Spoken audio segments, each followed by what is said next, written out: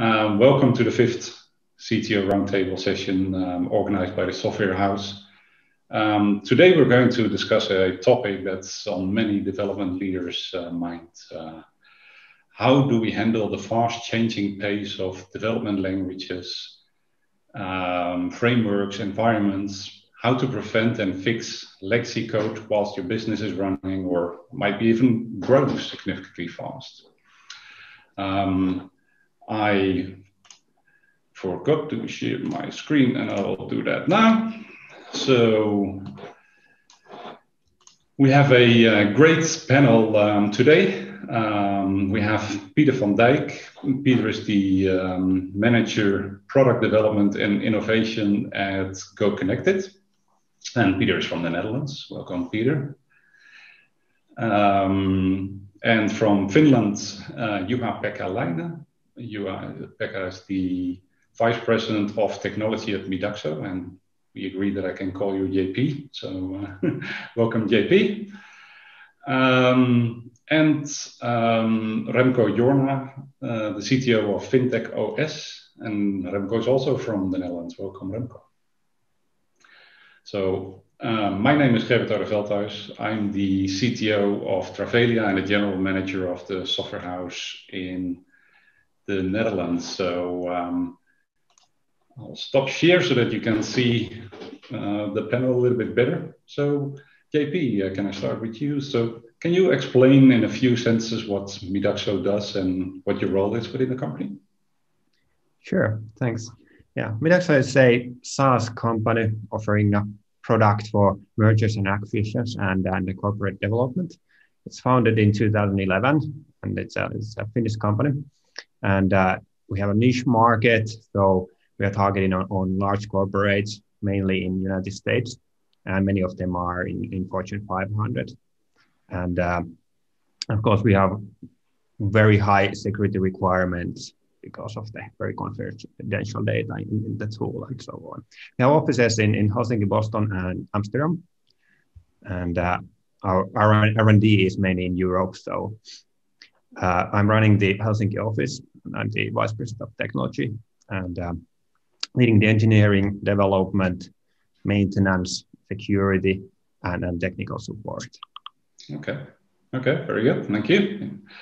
And Peter, can you give us a short introduction about yourself and the company you work for? Yeah, my name is Peter van Dijk. I'm working for GOconnectIT. We are based in the Netherlands. We are, what you can say, a fast-growing company, growing in an organic way, but also by taking over companies, add-ons. And we are mainly focused on the cables and ducts industry. It's also partially in this market. And a lot of our products are GIS-based. Yeah, and recently... You recently acquired a company of 200 people, so this topic is very current, I would say. Yeah. Very good, thank you. And Remco, same question to you. A few sentences about FintechOS and your role, please. Perfect, thank you so much. So FintechOS is a company that provides a low-code, no-code platform for financial services companies. So they can effectively build their native digital journeys. It can sit on top of existing systems or sometimes replace some of the systems in the ecosystem. FintechOS is a company that started 3 years ago. We are headquartered in London with an office in Amsterdam, and our main development center is in Bucharest, Romania. So these times with COVID are very challenging for keeping the company together, but very fun as well. Our solution can be delivered as a managed services platform or installed on premises in a customer environment. Okay, very good, thank you. So many people think that the issue with legacy systems, legacy code as we call it, is just technical. And it's actually a significant people issue too, as many developers don't even want to touch legacy code. And from a procedural side, security might be at stake or scalability might be an issue. Developers, especially younger developers, want to work on the latest and greatest technology always. And we have a client as an example that has a solution based on WordPress. Their business is running, like crazy, really good. The environment works really well for them, but they are struggling to find good developers. And the minute they talk about their tech stack, the developers lose interest. As a result, we are helping them now to develop everything using new technologies from scratch and replacing the WordPress environment completely. You might even find yourself in a position that you're not able to acquire new customers because of the legacy system. There are many sides to this, and I might think that there are some of the people, hey, am I in the right meeting here? I work for this startup and everything is new. We don't have any legacy code or legacy systems.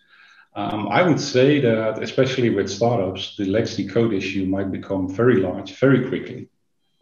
Development is done fast. Speed is more important than future-proof decisions sometimes. And who doesn't know the situation that a proof of concept became the actual product, or it wasn't meant to be, but it became it. Then, you have the frameworks. New languages are getting popular fast, and new technology comes around the corner. This is especially the case in front end these days. Imagine you developed something using AngularJS, and then had to switch to Angular, and now to React. Maybe, or we saw in our recent state of the front end survey, which was answered by 4,500 developers, that Angular is losing interest from developers very fast. So, everyone has to do with this legacy code situation. So I would like to switch to the panel now. Enough listening to me, I would say. So. Remco, can you start? Can you provide an overview of your team setup and some specific issues you faced regarding to managing legacy code? Yeah, of course. So FintechOS is a low-code, no-code platform. And we also deliver some business accelerators on top of it that are built with this low-code, no-code platform. So actually we have different teams working on the core platform. They are really let's say the native hardcore developers who work with the frameworks. They need to make sure that the software composition, the external frameworks that we use are kept up to date, that are still compliant and everything else. And they have to make sure that whatever is built into the low-code platform doesn't break the existing solutions that are built using this low-code. So we have another team as well. These guys and ladies, they build the accelerators, they use the low-code platform. So any of the issues are surfaced very quickly. If there are breaking changes, they are. And it also means that if we start optimizing or refactoring or changing parts of the core platform, there's always this double check to see what the potential impact would be on the existing solutions, because we know how they are built. We're also in a bit of a lucky situation because many of the real technology is abstracted from our customers. So they will work with a more abstraction layer in building their solutions, while under the hood we can do some technology optimizations. Okay, yeah. So you're using your own technology. That's interesting. So JP, can you explain your team setup? You said a little bit about it already, but and some issues that you ran into with regards to legacy code. Yeah, sure. So I have a team of 20 professionals. They are mainly developers, and of course we are working now remotely, whole team. But we have most of them are in Finland. Then we have in Latvia, UK, Ukraine as well, and we are switching the new architecture and technology stack. So we have 1/3 of the team is actually newcomers who don't have the understanding of our current core product, but others have been working on the current product that we have for a while, and the product has been developed with Microsoft technologies during the past 8 or 9 years. And of course, it has evolved quite much during that time. And we are maintaining our current product and doing small development on it, and of course, making sure it's secure and so on. So we are in a good position that we have the professionals here who know the code base, but still everyone is involved actually to the new development also. So we are rotating people who maintain the current and then work also in the new one. And they work in parallel, you said. Yeah, and we have parallel streams, so 4 streams in parallel are developing new features. Okay. And yeah, of course, what we have faced with our product, because we are switching to new technology, is of course that it's complex code base that is very difficult to understand. And there's been many developers throughout the years. So it's difficult to maintain, difficult to develop, and also the developers understand it. So means that development is quite slow. It's laborious to test. And of course, the releases are slow because we need to anyway make sure it's secure and high quality what we do, but it now takes more effort from us. And of course, there is regression bugs and hidden dependencies and some undocumented and hidden features that come sometimes as a surprise for us. But anyway, those are very known issues, and we have identified and developers have identified those. Okay. So you have a strategy of developing new in parallel with maintaining the old and rotating the developers in and out. Okay, interesting setup. Peter, can you explain a little bit about how your team is set up and how you're managing the legacy code? Yeah, I have different teams which I'm steering and guiding from my role as product owner, product manager. And but one team in particular is working on a product which is more based on legacy code. And this team is built up from about 6-7 full stack developers, backend, front end. QAs are involved and some support engineers. But this team is also fully supported. What we see as really needed, for example, is a business analyst, because specific issues we have to deal over there is the fact that we are sometimes not fully aware why some functionality is there. And also then it's hard to work on legacy code. That's something and that's also the bridge to what you were referring before with startups. Yeah.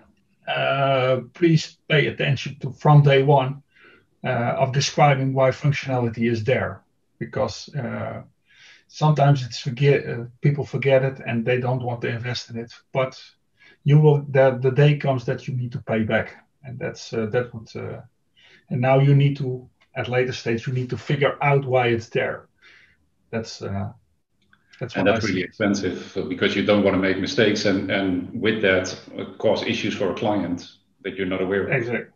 Yeah, and that will take lots of time. Yeah. Okay.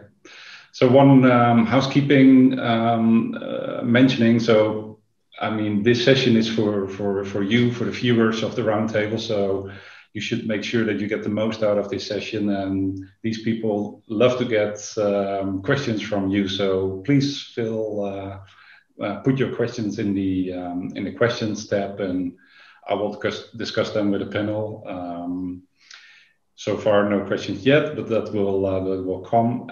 If we can't address all the questions because of time or whatever, then we'll contact you later about that. So, okay, so good. So, Peter, can I ask you? So, do you think there's a silver bullet that, or one best practice that you can execute for preventing or managing or legacy code? How do you see that? Yeah, legacy code, I think it comes in,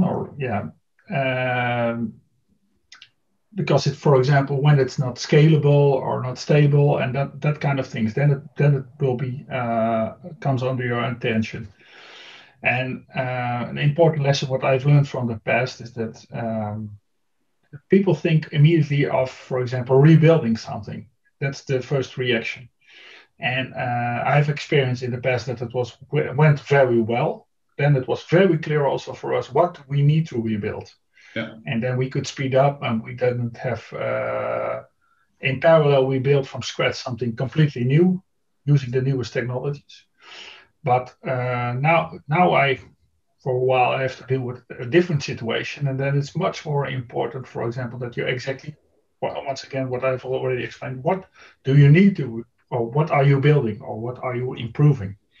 So I have always a focus on the functional part, and then later on the technical part. That's and in parallel, you can already start with measuring your code quality, all those kinds of things. There are all kinds of tools for this. And then and based on this, you can make also what I would advise sometimes is also freeze everything and spend some time. It can be, for example, a month or a couple of months on analyzing things, analyzing the business, analyzing the code, and make proper decisions on this. That's no, very good. And JP, you were saying also when we discussed before that you're actually developing in parallel, but reshaping also what is the focus of the product, or what functionality are you going to provide? Is that correct? Or what workflows you're going to support? Yeah, exactly. And the strategy that we have chosen, of course, depends on the business goals and also the state of the current code base and the developer resources that we have. And we have chosen the strategy that best suits for it. What Peter mentioned, the understanding the features that's being built and why they are there, that's sometimes challenging, and we have accepted it that we might not know all the details that we have in our current product, or how our users are using it. They have very innovative ways to use it because it's a very flexible platform. For this reason, if we would just build or create like a technical rewrite, we would have ended up by duplicating the features as is if we targeted our existing customers. So we actually chose the strategy to introduce new platform gradually so that we will target the new customers. So slightly different customer segment, and then we will start extending the features so that eventually it will have the same features as the current, but they are improved, better processes, and it requires that the customers change their way of working also, which means that we actually sell the new product to the customers, so we don't force them to migrate, because this is the only way we can really build new innovations to the tool. So that otherwise the existing customers would be guiding us to create the clone, which is not as valuable. But eventually we will bring the features there. Also, we have a hybrid strategy because this way, of course, it takes time to build a replacement. So we are introducing features to our current product also with the micro-frontend approach. So we will develop new features with the new technology and integrate those as a micro-frontend to our current product. And it's possible because we have the knowledge in-house and we maintain the code. And so that way, we keep everyone quite happy. And of course, we have the budget to do this. So 2 different products, which is good.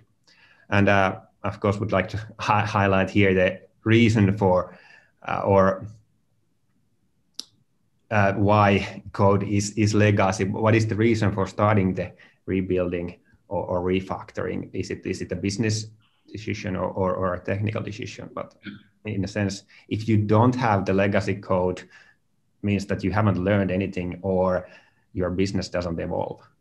So yeah, okay, very good, interesting expression there. So Remco, so any specific strategy you followed with regards to legacy code and maintaining or getting rid of it? Yeah, I very much concur with what Peter said about analyzing, determining the impact, spending enough time in understanding what it means to change some of the legacy code. Yeah. And on top of that, that wasn't addressed so far. We put a lot of effort into what we call software composition analysis, and that's actually the usage of external frameworks that you can get as NuGet packages or whatever that you use inside your code base, and that have a significant amount of dependencies on other packages. And these dependencies could be very, very well hidden. So in our CI/CD pipelines, we employed a lot of tooling for software quality, for detection of dead code, but also a tool like White Source that gives us a continuous feedback on the type of external libraries that we're using, about the vulnerabilities in those libraries, and about what our platform actually looks like. And for us, that has been a very big focus in parts of replacing or solving legacy code problems, and moving to different libraries. And especially when we are currently in the move from like .NET to .NET Core, which is quite a big exercise. This dependency on external frameworks becomes very visible, yeah, and might even harm you in the speed that you want to develop. So there's effort in that space. We use a lot of additional tools in our CI/CD pipeline to get insights in what we actually have as code. And we do a lot of instrumentation as part of our running platform to understand which parts of the system are being hit by code that was, or by the low code parts that are done by our customers, to also assess the impact. If something is rarely used, or we see different usage patterns, we could have a different strategy of solving it. Yeah. So instrumentation tooling is really helpful in managing the challenge. Yeah, no, very helpful. Thank you. And so there are several products, and you were saying you were using White? We use White Source, but there are other companies that provide similar type of solutions. Yeah. Okay. Very good. So you already addressed it a little bit, JP, and I think what we call the chasing the rabbit problem. So you have the old system, and but it needs an update because of business pressure, and whilst you developed a new solution. So how do you handle that, especially because you have two parallel teams, and the old team of the old system is still getting better whilst you're trying to catch up with a new system? How do you handle that? Yeah, that is it is a tricky issue often, and we have analyzed that well, of course, before we started a project or so. And as mentioned, we have dedicated resources for our current core product, and we have budgeted those also so that new development actually focus on initially on attracting new customers. And this, what happens to our existing customers and with our current product is actually this maintenance operational costs. So introducing the improvements, that's what we do all the time. So we have dedicated resources that do full-time improvements and maintain the code base, update packages and so on. And then, of course, we need to, for the new features, we need to balance all the time. And we need to estimate how much it benefits our customers that are our existing customers, and how valuable the feature is to them. If it's more to some new potential prospect, we might introduce that feature in a new product. So that's how we balance it all the time. And like I said, our current core product has all the bells and whistles in it, so it's very comprehensive. So the improvements are mainly actually usability related and scalability, and not that much need on the new features, totally new features, but we have introduced those also. Okay. So case by case, the new development and the small improvements all the time with the dedicated resources. Yeah.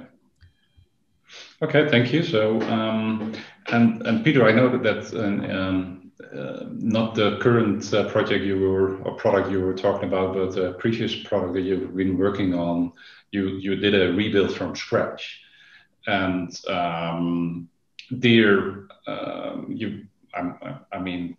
you will see situations that the old product still has more features than a new product, and people don't want to switch, etc.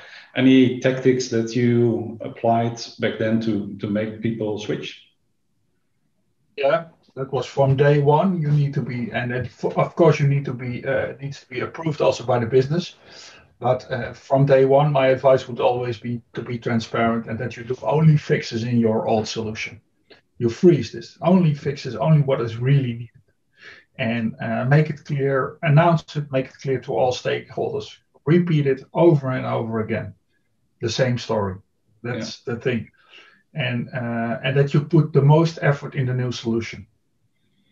And at the beginning, you should get your internal stakeholders on board, your sales, support, consultancy, everyone should be on board. And so that they spread the same words to the external stakeholders. If you are not doing this, what I compare it and I explain it always, otherwise you are studying history. You are not thinking about the future, but you are only taking a look at the history. That's not what you need to do. That would be really my advice. And the business will always say, no, but we cannot announce this. If you do it in a proper and clever way, then you can do it. You can always explain. It's not no, it's a no with a reason. Yeah, a lot of communication. I understand. Yeah. Okay, yeah. Good to hear.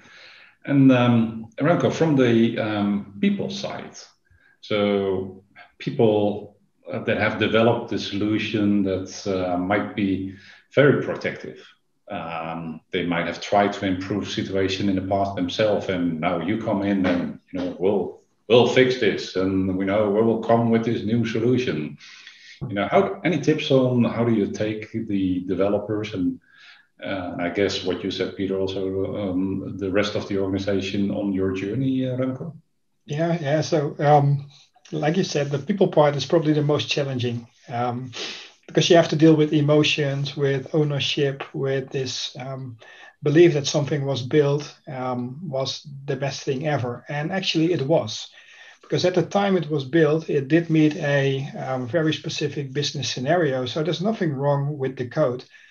The issue is, or the challenge is, that the world moves on and new capabilities or new requirements are put in. So what we do is we really try to understand why certain things have been built in the past and the reasons for choosing a certain implementation architecture or certain libraries, whatever, and be very respectful to the people who did it. We also have them think about these changing requirements from technology or business and coming up with suggestions, with solutions. And we actually ask them to spend time on staying current with technology updates and what's happening in the market. So we have let's say, no blame culture. All the decisions were made in the past, not by a single person, but probably by a group of people.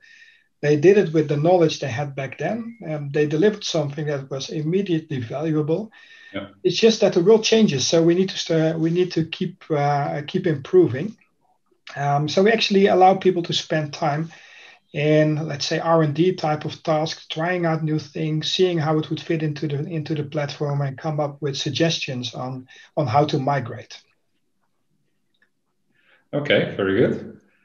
That's it is indeed the most difficult thing, and I like what you're saying, the fact that the decision was taken years ago and it was the right decision then, because the business grew. Otherwise, you wouldn't be in the situation that you're in, that you want to grow on. Yeah. Makes a lot of sense. Thank you. Yeah. So there's a theory that you have a certain group of developers that are more focused on new development, and certain group of developers they're more focused on maintaining existing code. Do you support that theory, JP? or do you see that different? I see it almost like that. So, and I would actually add a third category in there and I think it's quite easy to identify these. So there are developers who are not interested in understanding existing code or someone else's work. That's it. Like, not interested on that, want to build something new from scratch. And then there are, then actually move forward. And then there are developers who are interested in starting a new own project and continue working on it. These are usually the in-house software developers, but they are still not interested on understanding what's been done.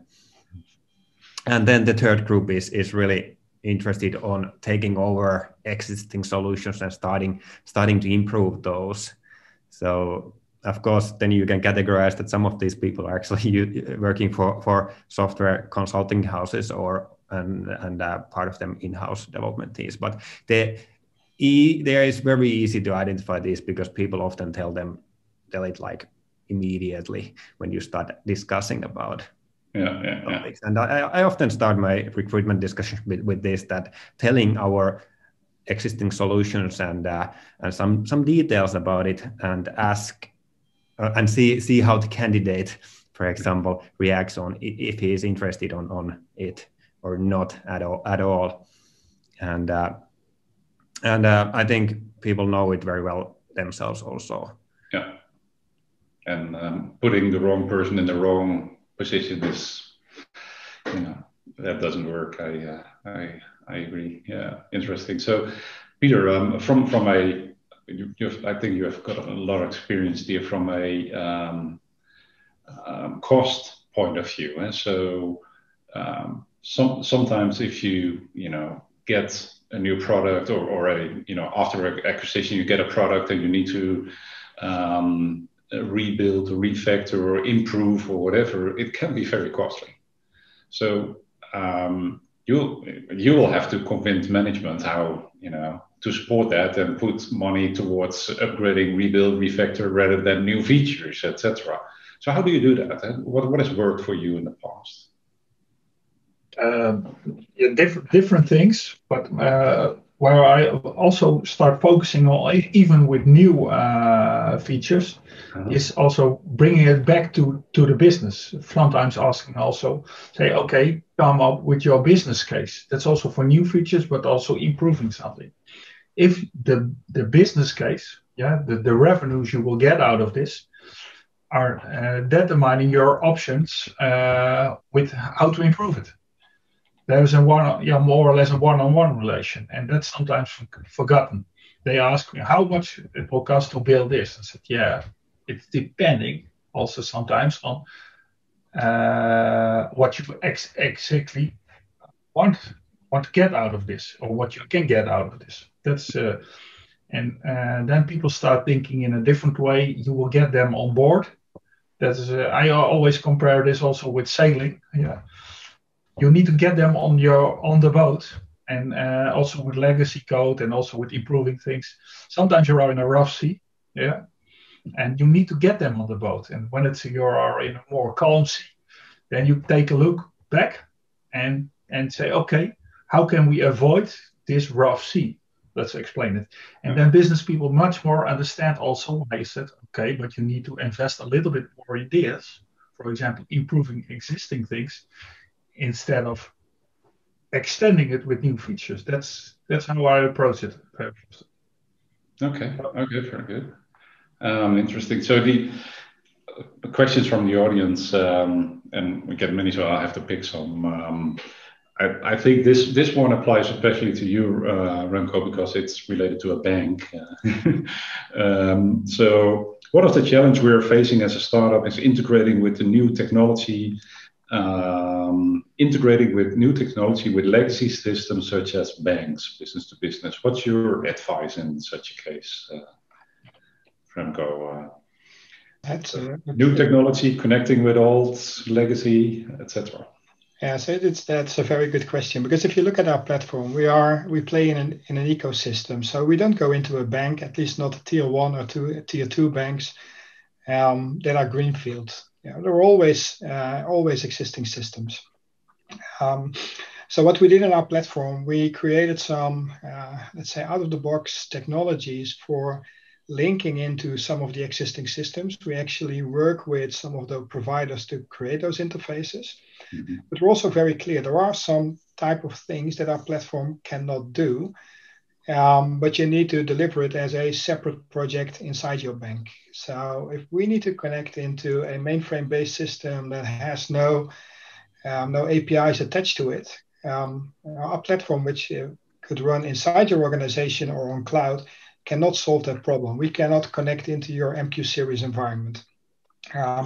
So for these cases, we would usually work with a more SI that takes care of opening up those systems or getting the data out or whatever needs to be done.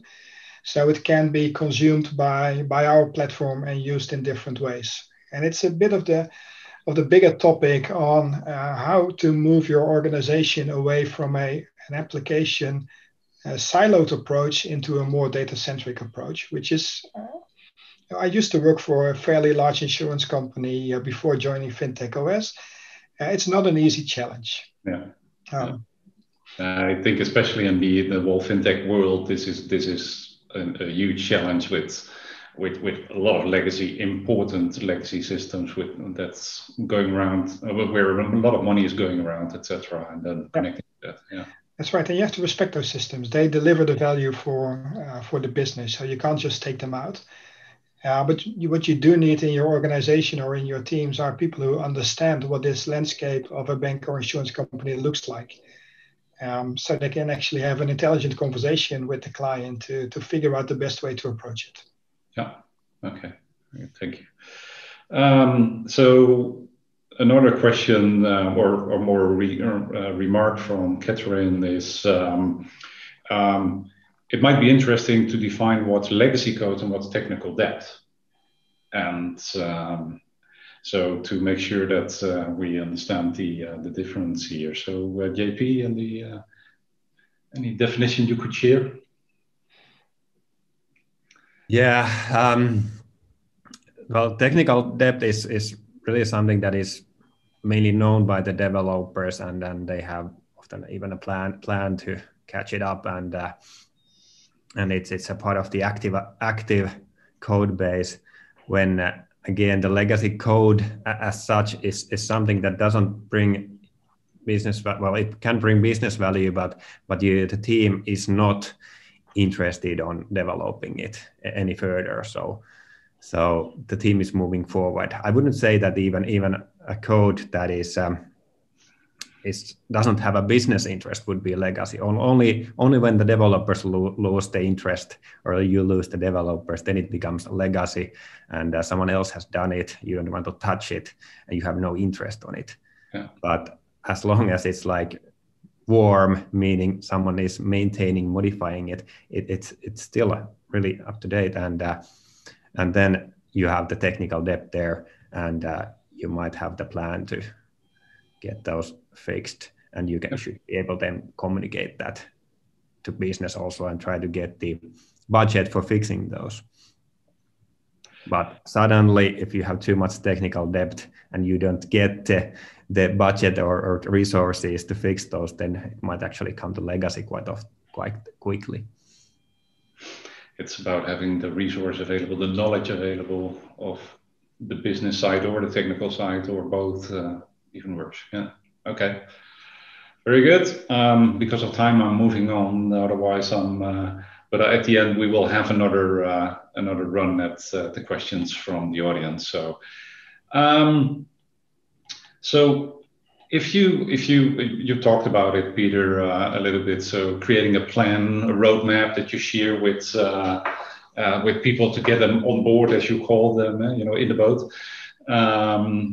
But also, if developers, product owners, of course, clients, etc. Show them. I call it always show them the light at the end of the tunnel. And can you share some experience that worked well creating such a plan, Peter? Yeah, of course, always it's about a roadmap. Yeah, and what I see already with my experience is that What is maybe the most challenging thing when it comes to roadmap is also what it means, for example, a roadmap. That's because sometimes people are mixing a roadmap with very detailed when such a feature becomes available and so on. It's more guiding everyone. You're showing your plans for the longer period.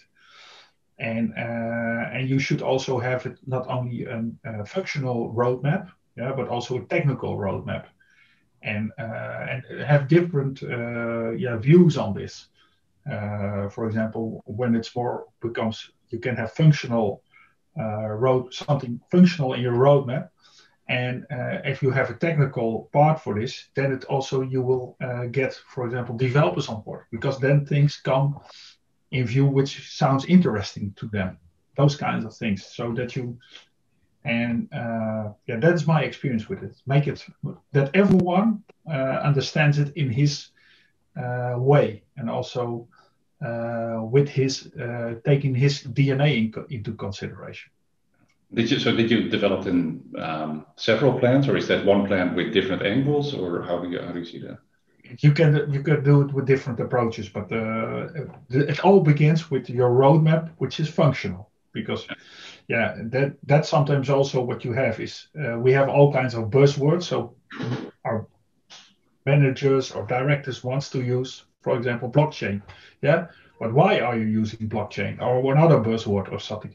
The business reason for it, and then it for sure at some point it becomes also technical. And I have I think all can see what I'm sharing is I'm very business driven, and then sooner or later it becomes technical. Yeah. Okay, very good, thank you. So as I said before, some people might think that this is not be a problem. We don't have legacy code. We didn't run into the Angular or Python replacement issue, or we have a stable front end. I'm very curious from how the audience sees this, so I'm going to share again. So I would like to start a poll. Have you experienced any legacy code issues at your company? And 3 options here. I'm going to pick one and submit. Let's see. Give it a few seconds. Okay. Can we get the results? Let's see. Okay. Oh yeah. This is very clear. Okay. So I thought I might need to convince some people, but no, we're convinced, or maybe we're convinced, and that's why we're visiting this session. But any response to this, JP, Remco, Peter? How do you see this? Well, Curious about the people who said no. Yeah. No, I've never had problems. So I guess that's someone that just started, or I don't know. We'll see. No, they might have a very it could be if you start new projects every time and then move forward, and you might not have the issue. You may avoid the legacy code issue that way, of course. Yeah. Okay. Very good. Very good. Okay. Thank you all for that short contribution. And this was not surprising, but good to see. So, Remco, how flexible are you towards your development teams? How do you handle, choices of framework, languages, legacy code, fixes, etc.? Who decides on that? Is that central? Is it you, or is it the developers themselves? How do you work with your teams on that? Yeah, it's very much put into the teams, into the DevOps teams that we use to come up with ideas or proposals when it comes to like adopting certain technologies as part of our platform. So we allow them to select the frameworks, and of course there's a due diligence part to it. So you can select a framework, but it has to fit in the current technology. It has to be maintained well. There has to be a living community around it. It has to be secure. So there are many aspects that we will check. But we allow them to have a lot of freedom in coming up with suggestions and doing some experimentation. Mm-hmm. Since our platform runs inside banks and insurance companies as well, we need to take care of the proper licenses, especially when selecting third-party components. We don't have a lot of problems with the code that we develop ourselves, but there are always challenges if you adopt software that was built by a community. Many developers, especially the younger ones, they assume that it's been thoroughly tested, it's secure, it's compliant, and it has the right licenses attached to it, and in reality it's not. At least not always, let's put it like that. Okay. Another element that we consider is if we move into certain solutions, can we actually get the people who know how to work with this technology? If it's a little bit niche, we might have problems in getting the right people in our organization, or the organizations that we work for might have an opinion on the type of solutions that we are using. So we talk a lot to our customers. We talk a lot to the technical community to figure out what are the choices. And our developers do that by themselves because they know if they come with a proposal that didn't go through the basic checks, it's a bit of a useless conversation to have. So they know. Okay, but you leave it to them, so that's good. Yeah, okay. Yeah, because I'm not that smart to know everything. You're as smart as a team around you. That's right. Okay, very good. So, so something I would like to hear from all three of you is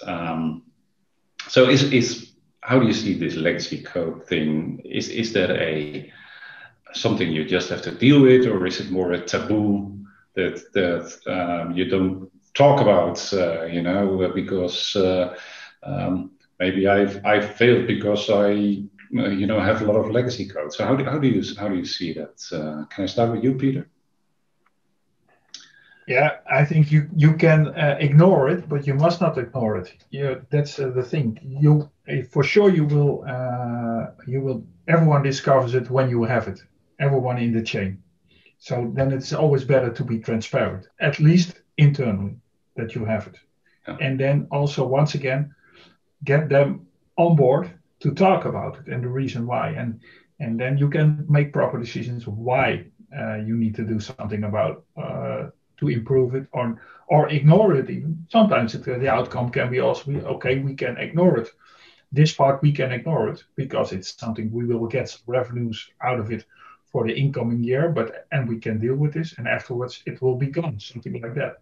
No. That's but don't be afraid to share it. That is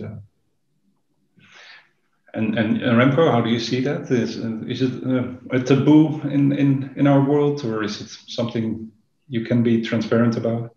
Yeah, I think using the word legacy could trigger some of the wrong emotions. So we tend to talk about existing code, which is just what you have in your system. And you always need to think about improving refactoring. And in our company, we take the approach to do this as a continuous improvement cycle instead of saving it up until one big release, because then probably it will never happen. And you have this big pile of work that's not getting any smaller. So we just embed it in every sprint. We work on refactoring, on re-engineering, on improving. So it's just a part of normal life. Okay. Instead of a big topic that grows to be bigger every time. Yeah, very good. And JP? Yeah, I agree. Do you see it as a taboo, or do you feel people see it as a taboo? I don't think so. For example, in our case, of course, it's not that old that we wouldn't have the developers in there. So it's all the time discussion about the code lifetime and the feature lifetime and how long the features will be there. And also we are quite aware of our code quality. We have tools to analyze that as well. And also the developers have very good understanding of the technical depth and so on. But then, of course, if you let the situation be bad for a long time, then you don't have any resources to maintain the code, which means that if it's like really old technology, and then of course it might be a difficult topic to discuss that, okay, how did you actually ended up in that situation? But as long as you maintain and improve it gradually, it's not a big issue. It's a, like I mentioned in the beginning, there are good stories behind the code, as well as how it ended up into that situation, how some features were built. So those are quite interesting topics also among the developers, at least. And that knowledge needs to be taken into account in future development as well. It's really important to do that. And of course, we already know when we develop something new, we cannot predict anything, and that we don't know what is the top technologies in 5 years or so. So I think we need to just admit whatever we do now, it's gonna be more or less legacy after 5 years or so.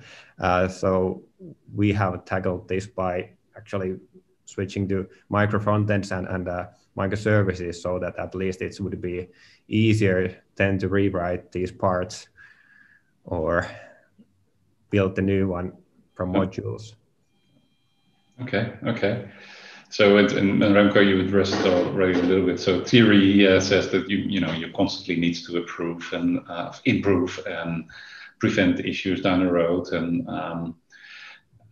I wouldn't it be great if you could do an intense workout for a month and never have to worry about that anymore? I would like that. We see things like refactor Mondays. Or a strategy that when you change a piece of code, that you have to make sure that the whole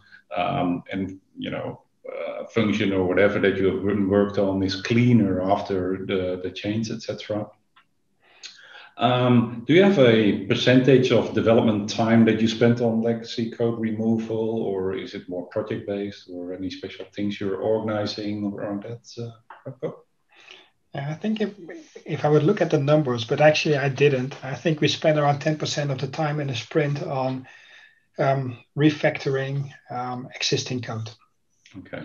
It's also because we have instrumented the application a lot, so we have a huge flow of statistics around which parts of the code are efficient or need improvement depending on scaling out, etc.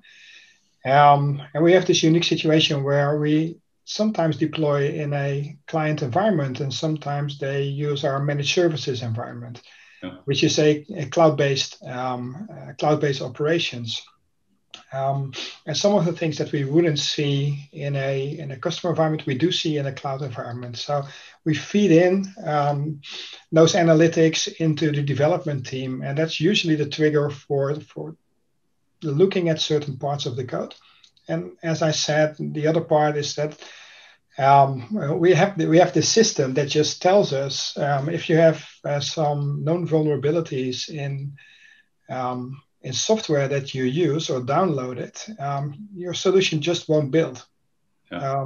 So then you have to fix it. There's no way of getting around it. Yeah. Okay. Very good. So I've worked for a company, and we had a project moving from 32 to 64 bits, and that was a huge undertaking.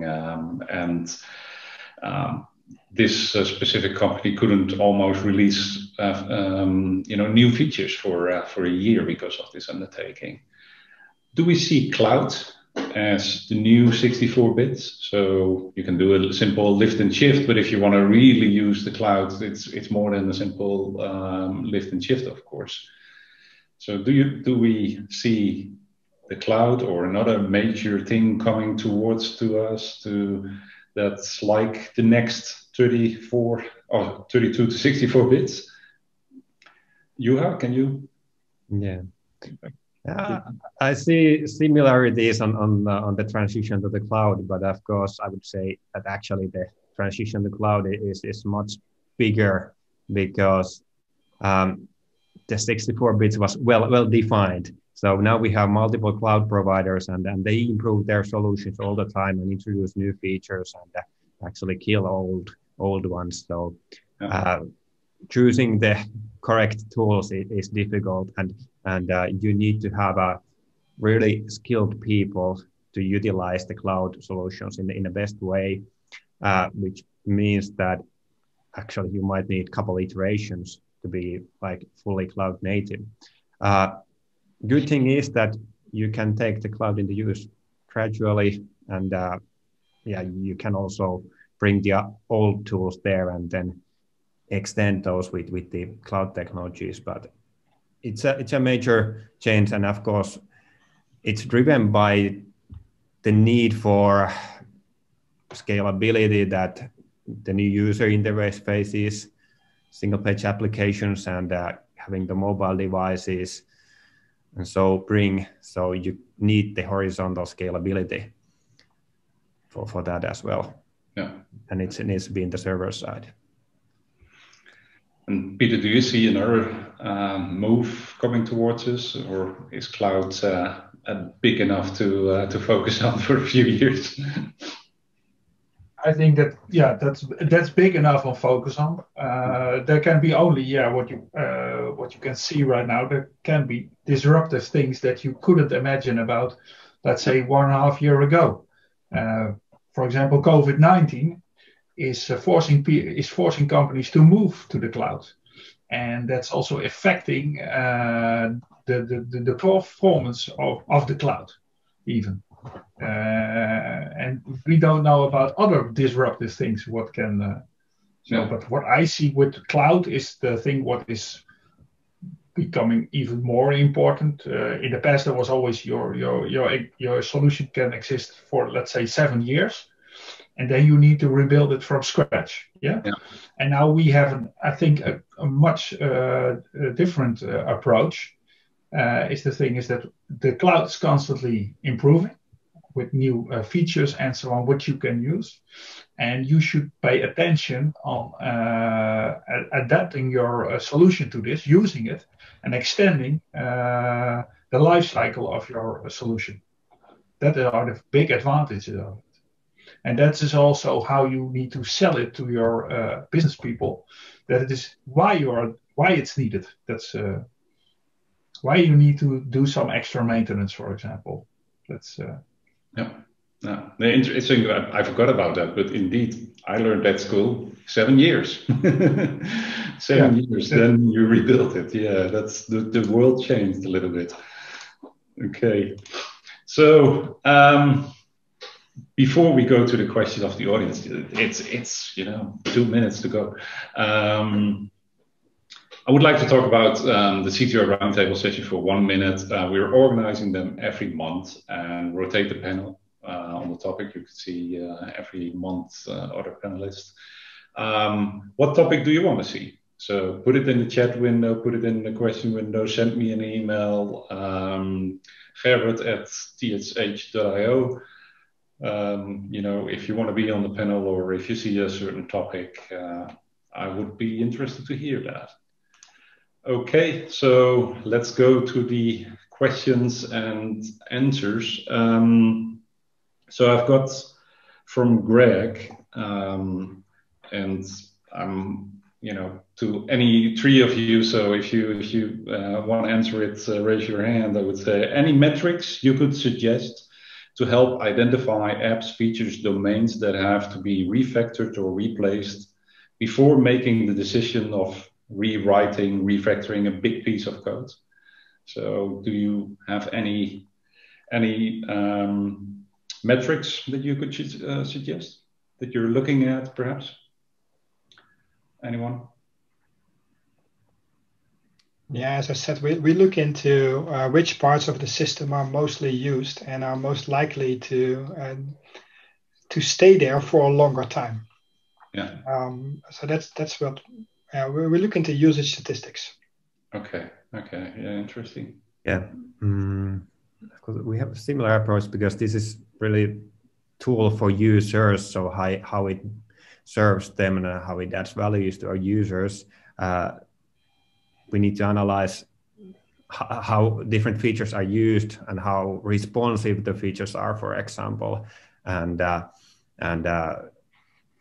from there we can make the decision if we should improve something or not.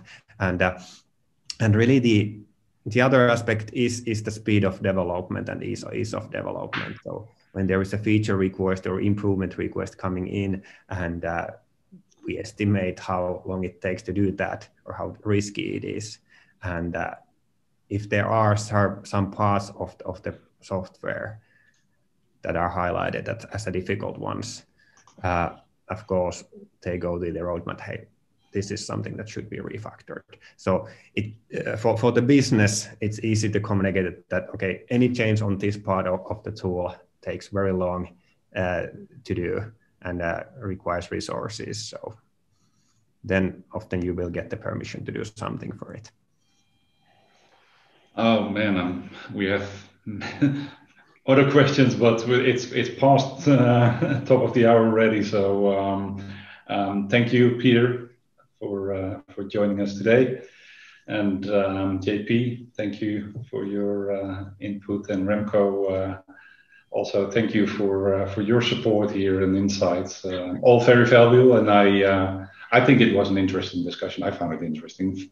When time goes faster than you think, then it's interesting. So the time flew away from me. Can't give you a physical gift, but in your inbox you should have received a virtual gift. I hope you enjoy it, and thanks for your support. With this, we're ending the CTO Roundtable session, and hope to see you all next time. Thank you. Thank you. Thank you. Thank you. Thank you. Bye. All right. Bye.